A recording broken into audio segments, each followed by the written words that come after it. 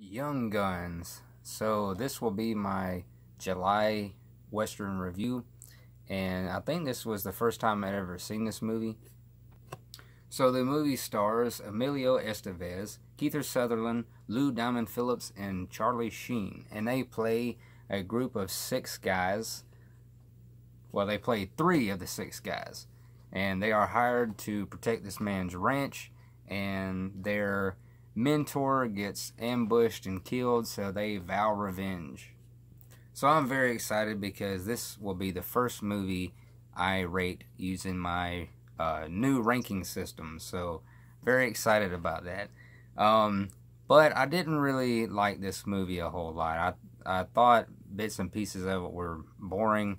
The characters wasn't interesting to me. Neither the story. It reminded me a lot of the Magnificent Seven, because you got a group of 6 guys trying to, or hired to protect people in their land, just like in the Magnificent Seven.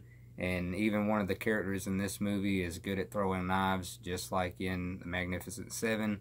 And I thought that movie was much better than this one. The only character I liked in this movie was Billy the Kid, played by Emilio Estevez, and I thought he did a really good job. But yeah, and I thought the action was pretty good too. But I'm going to give this movie a B. I don't think I'll watch it again. And you may not be familiar with my new ranking system, but B is like an average movie for me. I'll probably have to explain that for a while for people to finally understand my rating.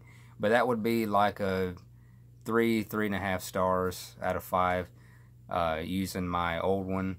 But yeah, it was okay. It was the action was enjoyable, and Billy the Kid is entertaining enough to help get you through the movie. But if you want substance, if you want a good story, you're not going to find it here with this Western.